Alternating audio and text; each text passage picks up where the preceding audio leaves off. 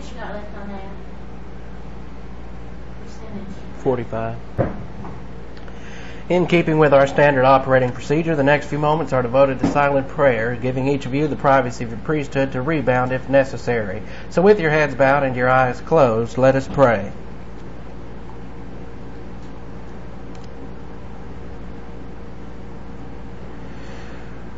Father, we thank you for the wonderful privilege and opportunity to assemble ourselves together for the purpose of learning the Word of God. May God, the Holy Spirit, enlighten us concerning these things so that we might grow in grace and the knowledge of our Lord and Savior, Jesus Christ. In Christ's name we ask it. Amen.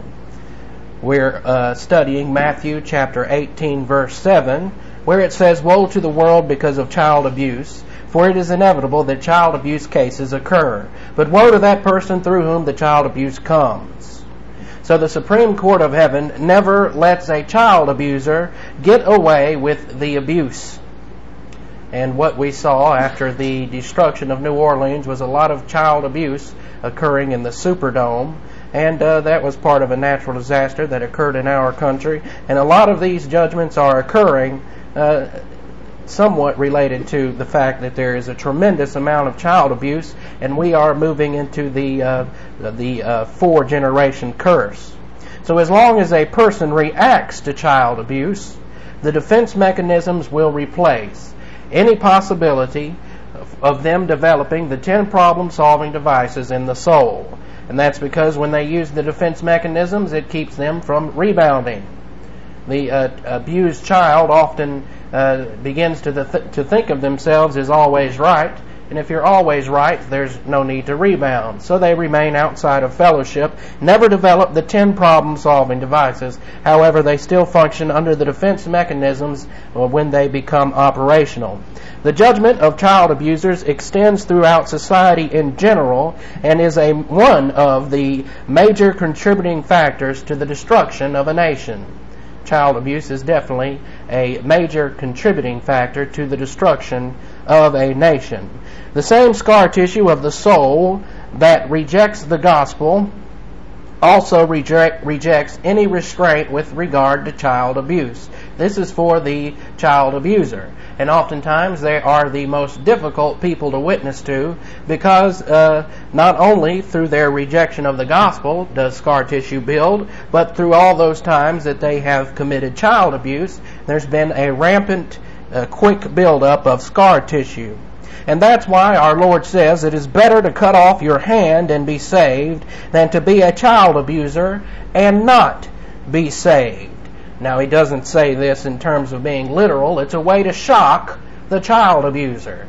They would never think of chopping off their hand because their hand has offended a young child. And so this is a way our Lord shocks them, and he's used on different occasions this method of shocking people into realizing how wretched they are. It is better to cut off your hand and be saved than to be a child abuser and not be saved. Most child abusers do so from maximum scar tissue in the stream of consciousness. That is, they continue with the child abuse. Therefore, they are the hardest people to evangelize in the world. So it's better to suffer trauma. It's better for you personally to suffer trauma by chopping off your hand than abusing a child. That's what our Lord is saying. It's better to suffer trauma than to have scar tissue or to face the trauma that scar tissue brings to you when you abuse others, especially children. The eye that will be talked about represents the lust pattern of the old sin nature. They have a lust pattern in the old sin nature, most of it related to power lust. Excuse me. Any type of child abuse in terms of physical child abuse, in which they just beat them half to death, would be power lust. Of course, there's sexual lust involved in those instances where there is a sexual abuse to the child. Child abuse builds up so much scar tissue that eventually, even if the abuser wishes to be saved, they cannot be saved. They pass the point of no return. And oftentimes they've heard the gospel 2, 3, 4, 5, maybe more than 10 times and have rejected it every time, and they continue in their child abuse. Therefore, the scar tissue builds up so quickly that even if toward the end of their days they say to themselves, well, now I want to be saved, they can't do it. Just like Esau, and you say, well, how's that? Well, we all know the story of Esau, who wept for salvation but could not receive it because he could not come to faith alone in Christ alone. It can happen. It's when you've gone past the point of no return as an unsaved person. In the same way, a saved person can go past the point of no return, in which they're still going to heaven, but they're locked into being a loser. And if they've been saved for 30, 40, 50 years, and they haven't gotten on doctrine as of yet, and if they're in a Pentecostal movement or they're in some other type of movement, it's locked in, and no matter what you tell them will get them out of that, and you'll be the one who's wrong, and they'll be the ones who are always right. And you can show them scriptures, and you could say, well, the Bible says have the thinking of Christ, and Christ didn't run up and down aisles and act like a nut, act like a fruitcake, a lunatic. And I don't say it to be funny, but these people are lunatics when they get involved in the emotional revolt of the soul and move into the Pentecostal movement. They've lost their minds. They've gone daisukas, as James calls it, and they have just simply, there's no hope. Now, if you've been in the Pentecostal movement in the past, and then eventually you get interested in the Word of God, and it doesn't take you 30, 40, 50 years, there's a way to recover. But even then, it takes a while. So no child abuser ever gets away from himself, and he never gets away with what he's done because of the law of volitional responsibility, sowing to the wind and reaping the whirlwind. That's per Hosea 8:7, where you sow to the wind and reap the whirlwind. That is exactly what the child abuser does. So no victim of child abuse could ever punish a parent or child abuser as well as God. So in other words, understand that if you've been abused, God is going to deal with that person. You don't need to have bitterness. In fact, you don't even really need to run around and tell everybody about it. You're doing that because you want to destroy that person. And now it's different if you're a child and you're being sexually abused and you tell. You should tell in those cases. But I'm talking about once you're 30 years old, and the law doesn't touch them after they're 28, by the way. It's certain laws in certain states that just won't, if you've been abused and you were abused when you were 17, 18 by your parents, and now you're 29, it's too late. Nothing the law can do about that. But before that time, there's something the law can do. And in those cases, it should be done before you even get that old, so that the child abuser can be taken out of society, so that they don't continue to do this with others. And they will continue. They do not stop. Not in very rare cases do they ever stop. And they can only stop through post-salvation epistemological rehabilitation. And even then, it takes a long time for them to break that lust pattern, that power lust. It is nearly impossible, but it's happened under God's grace. So you do not need to justify yourself or defend yourself if you've been abused. Always remember that God will handle them. God is going to be the one who's going to bury them in the depths of the sea with a millstone around their neck, and they're going to live miserable lives, and if they're not saved, they're going to die and go to hell and have a miserable eternity. And that's God's punishment in terms of temporary punishment in time. Of course, going to hell has to do with their rejection of Christ, not with their child abuse. Some child abusers are saved and are going to heaven. So the dynamics of the spiritual life is to have the faith rest drill and use the flot line of the soul. Use those 10 problem-solving devices. Use the 2 power options. Be filled with God the Holy Spirit and have a daily consistent perception, metabolization, and application of the Word of God. This is the only way you can drive out the defense mechanisms. It's the only way. If you do not, and oftentimes the abused person who latches on to doctrine really latches on to it because they have so much junk to push out of their souls, and it eventuates in them pushing it all out. And then Others who have been abused, there's been some cases where they have latched on to doctrine academically, but they were so wrapped up in self-justification and self-deception and self-absorption and so wrapped up in repression that they would learn these terms out of fellowship, and it really has no value to them. And you might talk to them, and they might know every term regarding theological terms that has ever been derived, and then they never apply it.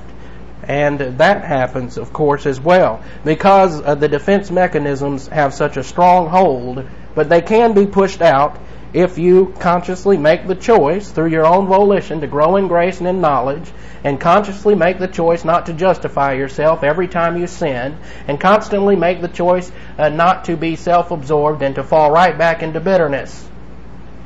And sometimes the abuser they might fall into bitterness right after naming their sin, and they might have to name that sin 30, 40 times every 5 minutes. Well, God is faithful and just, and He'll forgive it. And actually, that's why rebound has been given to us as a system not by which we can excuse sin, but a system by which we can get inside the spiritual life. It's God's grace. And if you stay outside of the spiritual life, and you say, well, I'm not going to bother God with this again, I'll just stay in bitterness, you'll be a loser, and you'll be under more severe punishment. So this is the only thing that will drive out the defense mechanisms. And it is a tragedy for anyone who has been abused to react to injustice of child abuse.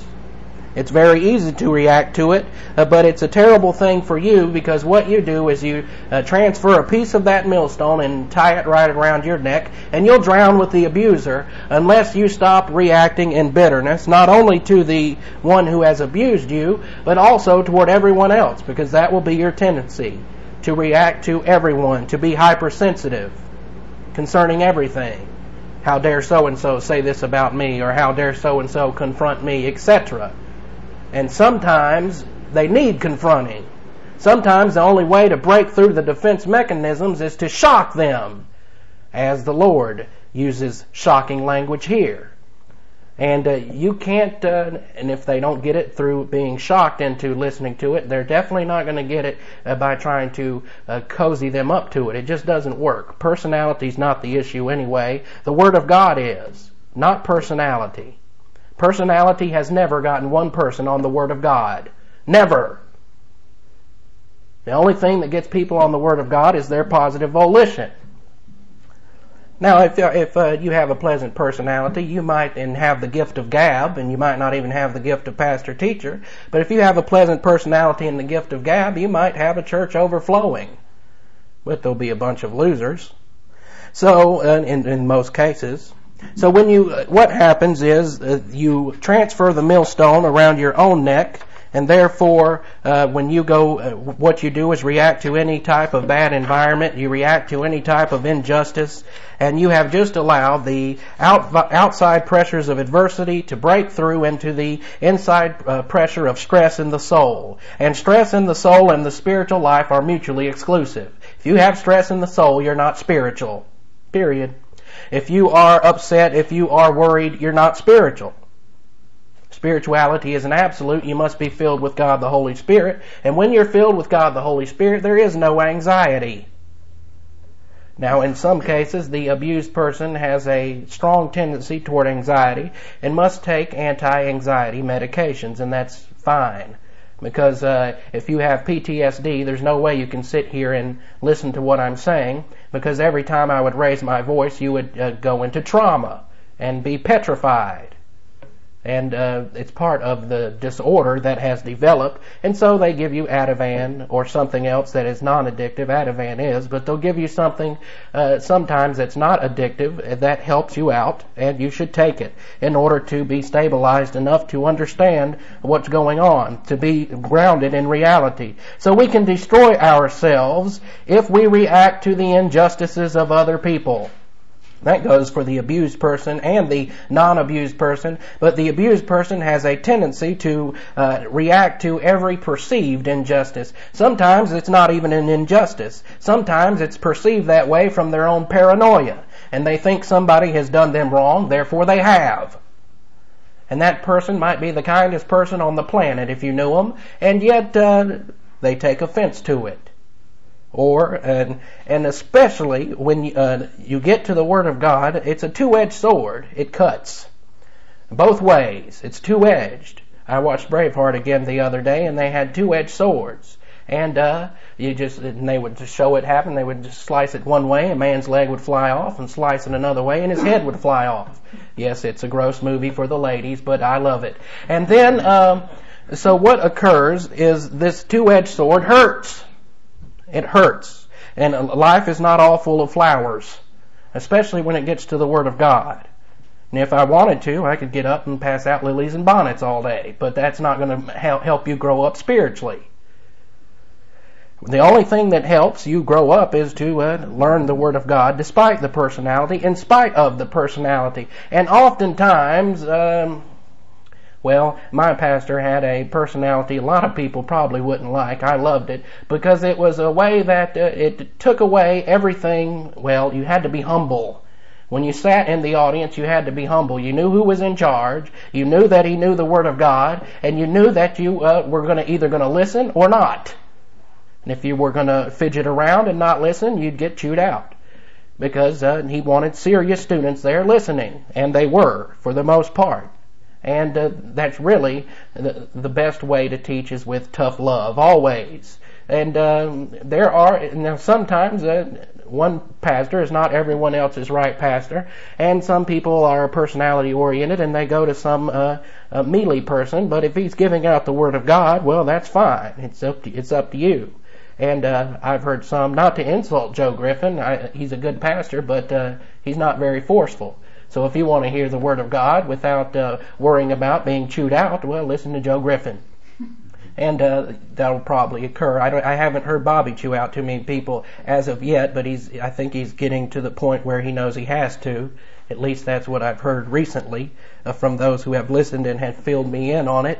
Because people in a church have a tendency to run over authority, always, especially the women. That's why it says in the Bible, women keep silent in church. Because if they see a weak sister in the pulpit, they're going to slam right over him with a steamroller. And just like they did with poor old Timothy. And he was a nice fellow who was giving the Word of God, but then Paul had to tell him, hey man, have some wine for your stomach's sake. You're all tore up. He was full of anxiety. And if they had had the medicine, the Apostle Paul would have handed him a Xanax or an Ativan or something, or a Valium, like they used to use those a lot in the 70s. And that's probably what he would have done. Have this Valium and then now go chew them out. So Galatians 6:7. Do not be deceived. Do not be deceived. God is not mocked, for whatever a man sows, this he will also reap. Do not be deceived. God is not mocked, for whatever a man sows, this he will also reap. This is the principle that goes for the child abuser. And they will reap it. And they will have a traumatic life. The same traumatic experiences that they put on the helpless child will come back to haunt them. And they'll have a traumatic life. Not only on the earth, but if they're unbelievers, they'll have trauma for eternity. So the survivor of child abuse, therefore, exists in two categories that we've already studied. There's no in between. They either go with doctrine or they go with the defense mechanisms because they develop so early in life. They're either going to get with the Word of God or they're going to stick with the defense mechanisms. Most stick with the defense mechanisms, but that's not shocking because most people stick with reversionism even if they haven't been abused. So it is a matter of volition. The second category are those who go the full route of the spiritual life by using the 10 problem-solving devices instead of the defense mechanisms. Defense mechanisms are defined by the Diagnostic and Statistical Manual of Mental Disorders, the 3rd edition revised, page 393 through 394 as this. Defense mechanisms defined by the Diagnostic and Statistical Manual of Mental Disorders. Defense mechanisms are patterns of feelings. Defense mechanisms are patterns of feelings, thoughts, or behaviors that are relatively involuntary and arise in response to perceptions of psychic danger. They are designed to hide or alleviate the conflicts or stressors that give rise to anxiety. Defense mechanisms are patterns of feelings, thoughts, or behaviors that are relatively involuntary. Especially if you're a child, they're involuntary. It's God's system that He gave to you to handle a traumatic experience. So it's involuntary. It just automatically occurs when the abuse occurs. That are relatively involuntary and arise in response to perceptions of psychic danger. They are designed to hide or alleviate the conflicts or stressors that give rise to anxiety. That's why I put it on the other side of the faith rest drill. What's the faith rest drill designed for us as believers to do? To keep stress out of the life, to keep anxiety out. And when times get bad, what do? Claim a promise, mix it with faith. When someone insults you, you leave them in the Supreme Court of Heaven. That's the fourth stage. That is your problem-solving device. But as a child, you have no way to know the faith rest drill, so instead you repress it through a defense mechanism, or dissociate, or something else. So it is a means by which the child can alleviate anxiety or keep it on the outside, where anxiety should be.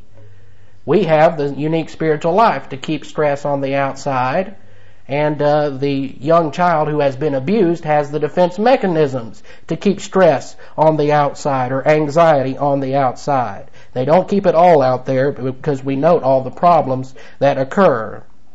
Dissociation is a perfect example of using a defense mechanism.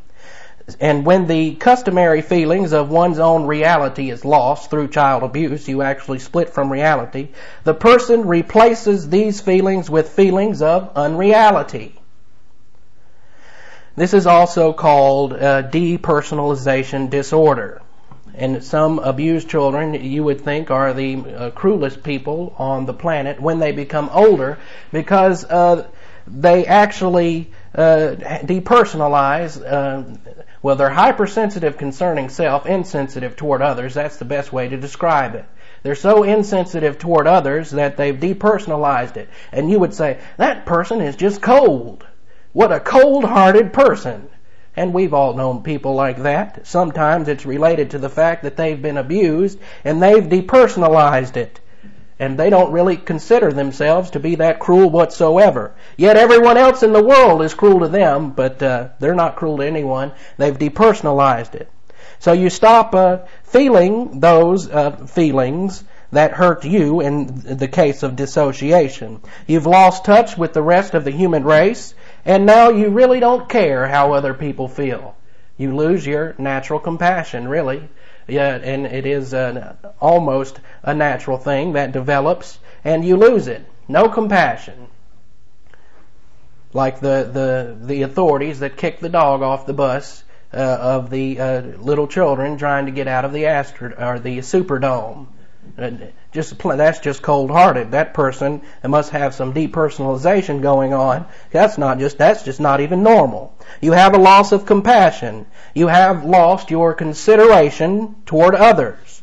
You've become cold and cruel toward others, and you do not even equate this with harshness. This cold attitude or this cruelty as being wrong. You don't even consider it wrong. It's just you've depersonalized it. That's who you are. And if you're married to a person who depersonalizes, you're up the creek. It's going to be rough because they're going to treat you with all the cruelty in the world, and they'll think it's normal. It's okay to be this cold. It's okay to be this harsh. It's just the way they are. They think to themselves, and they don't even think of it as being cold. But as soon as you do something that affects their hypersensitivity, they'll jump all over you.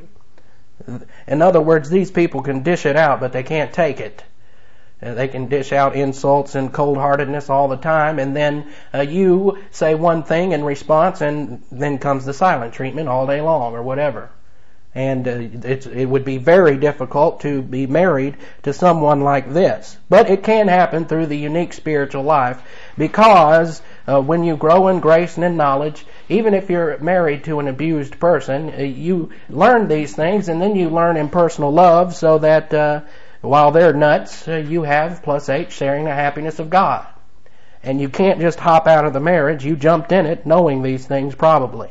You didn't know it to this extent or you wouldn't have done it. So in denial, you fail to acknowledge some aspects of external reality that would be apparent to others. Very apparent to others. Your perception of reality is gone and is replaced with things that have happened to you. It's very self-absorbed.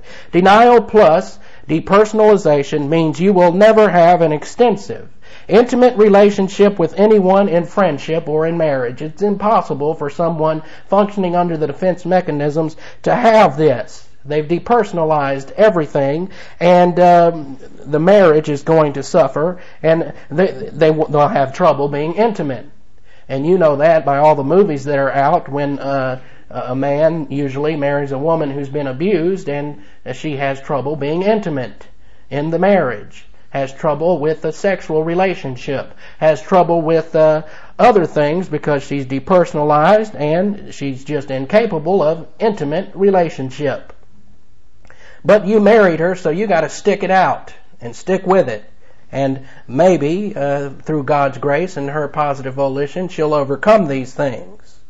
What has happened in this, the reason why you will not have an intimate relationship is because you've lost your very feelings of sensitivity that you had when you were under the abuse. Usually children already have sensitivity, but then when they're abused, they lose that sensitivity. That's why they go out bashing their dog's head in or killing their cat, etc. And you have replaced those feelings with those feelings and sensitivity with things that produce the scar tissue in the soul, i.e. mostly bitterness. Completely bitter, self-absorbed, and very hypersensitive concerning self, but very insensitive concerning others. An abused person who has not learned the problem-solving devices will fail in marriage, and then they'll blame the other person for the failure in marriage. And that often occurs. It's their fault. Always it's the other person's fault. Usually it goes both ways. Even though they are the ones who have lost all of their natural compassion, their natural consideration, it's still the other person's fault. Even though they're the ones who are insensitive, even though they're the ones who are hypersensitive, it's always the other person's fault. And that's why counseling is a joke. People go into counseling so that they can get the counselor to side with one or the other. It's a joke. And in some cases, this happens all the time. The man and woman will go into marriage counseling. The woman's attractive, and the man is a psychologist, but a pervert, and therefore he seeks to seduce the woman, and the woman is easily seduced because she is a responder, and she begins to transfer her respect from her husband to the one in the session, and therefore she's going to be the one that's always right, and the paramour or the whatever you call them will be seeking to have relations with her, and therefore it's a joke. Counseling's a joke. You get your best counseling from the Word of God, and you can't get it from. And what really makes me scratch my head is believers going to counselors who are unbelievers. Well, how in the world are they going to give you anything with the problem-solving devices? And in some cases, some Christians have recognized that and said, well, I'll just go to a Christian counselor. And then all they do is gossip all day long. And it's really, marriage is designed for privacy. It's not designed for you to run around and air your problems to the world. Marriage is designed for privacy. And most Americans don't understand that, because I've been around the world and been in the workplace, and all the little ladies talk about their husbands all day long and air out their laundry all day long. No privacy. No privacy in the marriage. The marriage is an institution. And just as you as a person must have privacy, so should you in the institution of marriage have privacy. You're only destroying your marriage when you run around and talk about the other partner, male or female. And both do it, of course.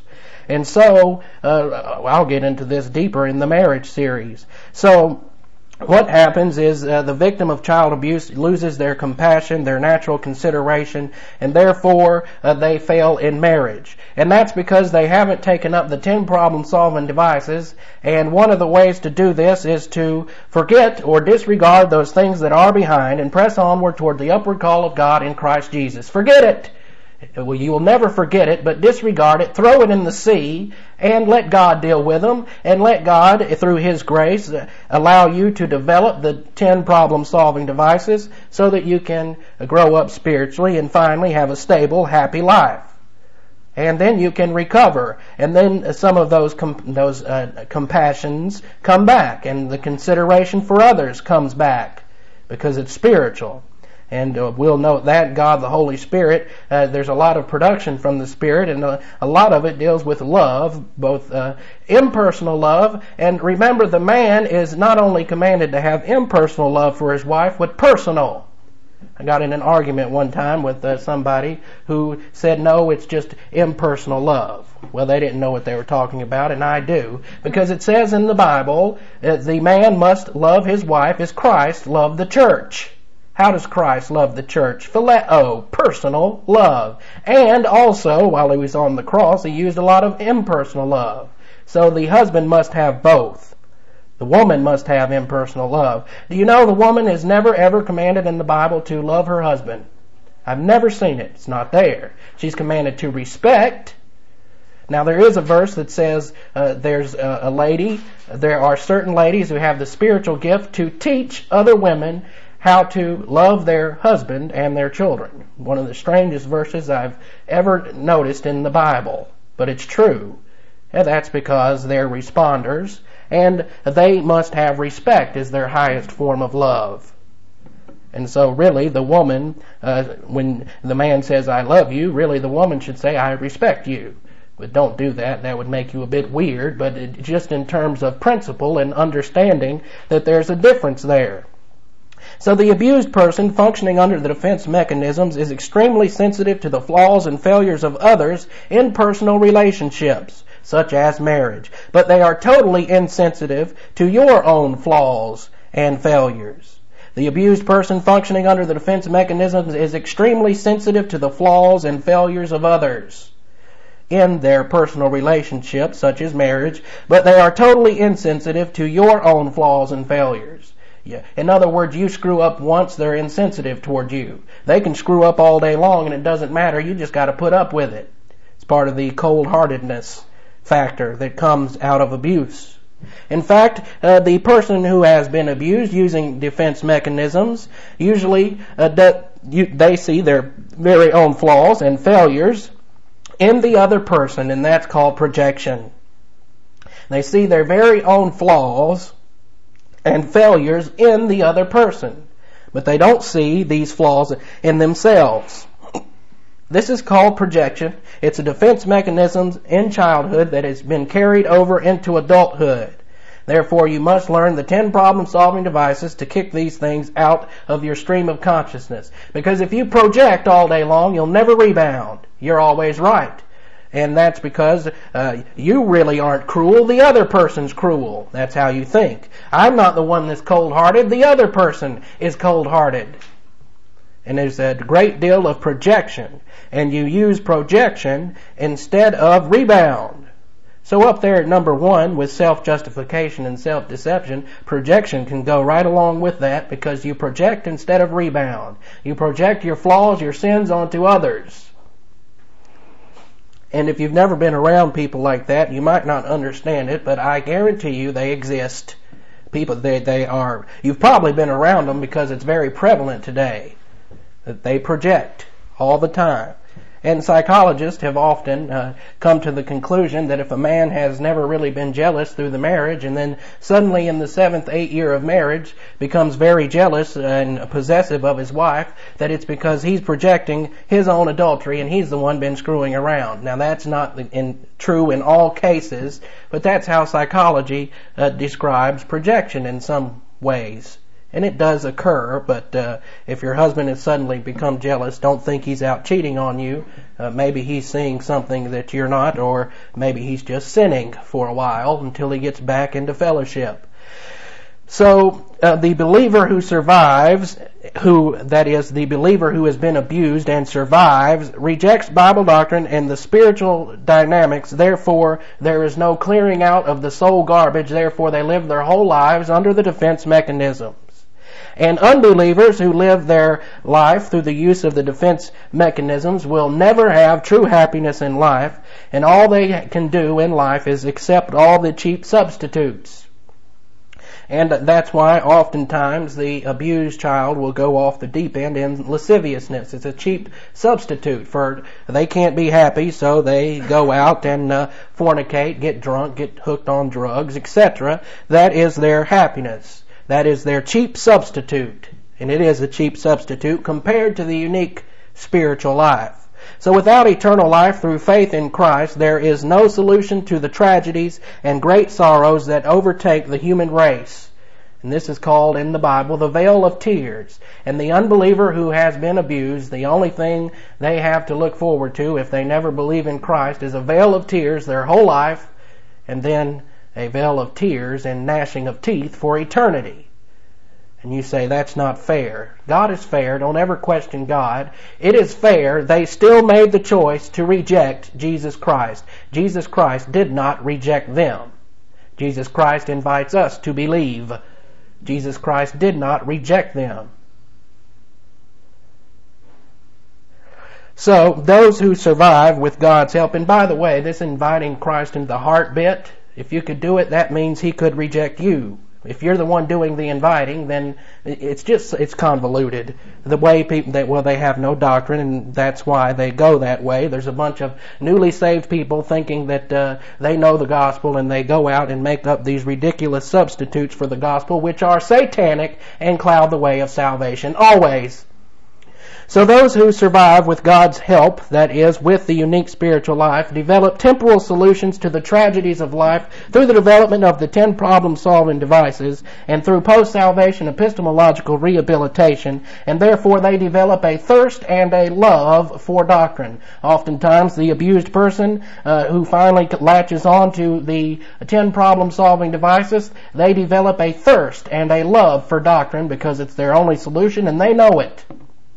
And it's all of us. It's the solution for all of us. It's the solution for this country. And if just one extra person, 2, 3 extra people were to take this more seriously and get growing in the spiritual life, maybe the country would be turned around, or at least given a few more years. I don't think some of you understand the impact that you can have from your spiritual life. It's phenomenal.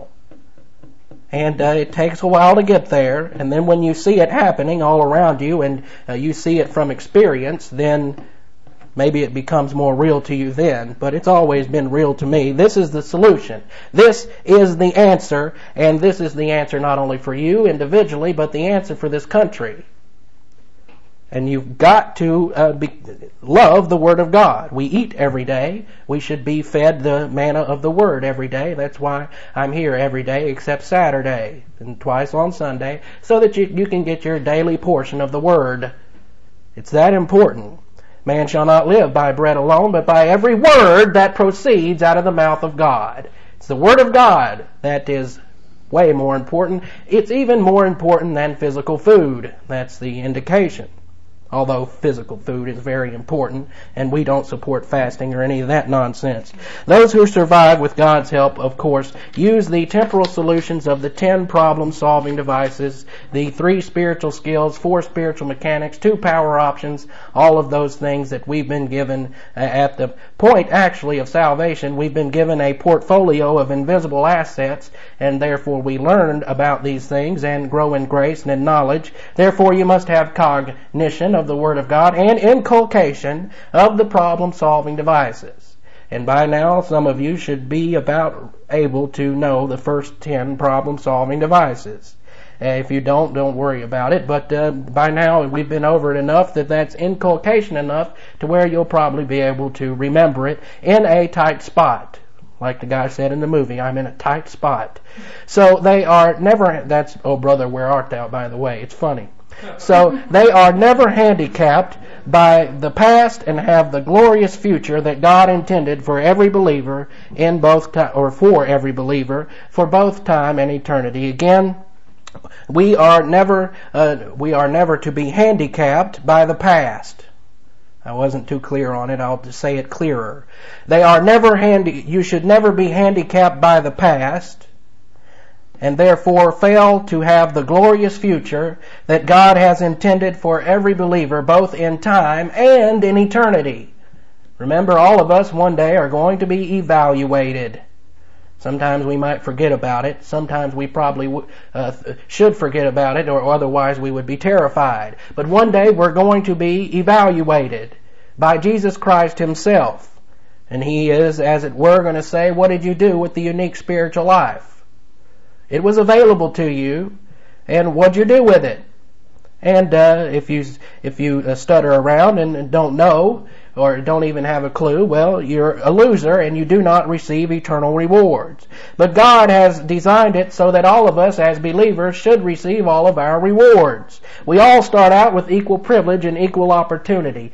Even the abused person starts out with equal privilege and equal opportunity. So there's never an excuse. Never an excuse. And none of us will have an excuse when we're at the Bema, the evaluation throne. It'll be no excuses, sir. He'll be the drill sergeant. He fulfilled the prototype. Why didn't you fulfill the protocol? And the only thing is, no excuses. I should have. And you'll be happy in heaven, but at the same time, at that moment, you will experience the greatest oxymoron ever in human or in angelic history, and that is having shame in a resurrection body. Therefore, you are never handicapped. You should never think of yourself as handicapped, because we all have equal privilege and equal opportunity to execute the protocol plan of God. Tomorrow night we'll start with Matthew chapter 18, verses 8 through 9. And this is a warning to the unbeliever who is a child abuser. There are warnings to the unbeliever, and there is a warning to the believer as well. Matthew 18, 8 through 9 is a warning to the unbeliever who is the child abuser. So with your heads bowed and your eyes closed, Father, we thank you for the wonderful privilege and opportunity to study this portion of the Word. May God the Holy Spirit enlighten us concerning these things so that we can come to understand the importance of the Word and come to understand that the only answer for any problem in life is through the wonderful system of grace that you have provided for us in the 10 problem-solving devices, in those spiritual skills, in the 2 power options. This is the only way any of us can overcome the obstacles in life. And we understand that, and we know that we must have a fire in our bones when it comes to learning these things, so that not only we can be glorious winners in the future, but so that also we can deliver our country whose levees are breaking. In Christ's name we ask it. Amen.